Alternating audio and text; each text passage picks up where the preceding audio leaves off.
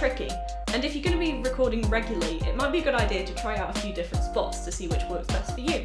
I mean, I'm basically giving you a tour of my house with my different videos. All locations will have their pros and cons, so what you need to do is find a good balance of them. So here are some things to look out for.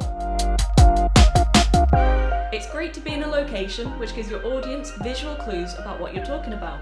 When I was recording with the Alice charity, I made sure to film the staff and volunteers where they normally work. So Danielle, the Big Cup project leader, was filmed right in the middle of one of the sessions, and the lovely People's Pantry volunteers were filmed in the food bank itself. Having a relevant location helps to reaffirm the overall video message. Now I'm going to make a video specifically about lighting at some point in the near future because it's so important. However, all I'll say for now is that daylight is the kind of light that your cameras react best to. So it's really good if you can film either outside or next to a nice big open window. Now again, I'm going to make a video solely about this in the near future just because it's so important, but you can remove a lot of sound problems on your video just by choosing the right location.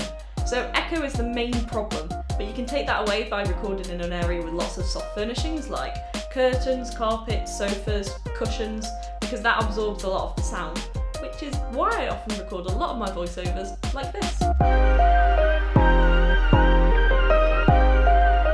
Now if there's one thing I picked up from my university degree, it was don't film against a white wall, because what happens is you really blend into the background.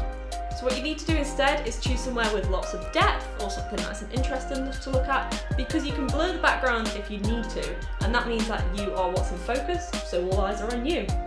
And this was filmed on my DSLR, but you can do it on your iPhone as well if you can tap to autofocus, and that also sets the exposure as well. So those are my top tips for choosing a good filming location, and like I say, try out a few different ones. I mean, if we're all going to be stuck in our homes in self-isolation in the near future, we might as well try and keep things interesting.